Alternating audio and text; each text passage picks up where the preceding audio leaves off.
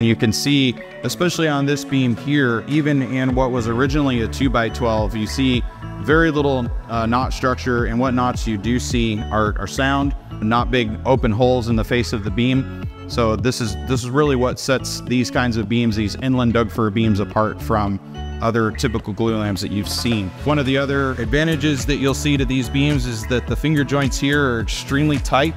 We do not typically have any gapping, or what's known as tip gap, in our finger joints, so they're very difficult to spot when they're installed.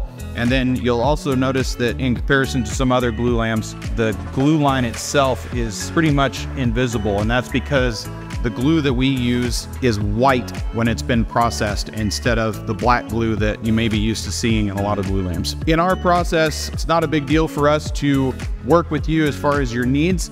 We don't absolutely have to round the edges. If you order it square edged, we can leave it square edged. If you want no putty in it, we can do that. If you want it to where it's already finished and done when it arrives on the site, that's also possible. So our process is very flexible and allows us to do any number of things that you need to complete your job efficiently.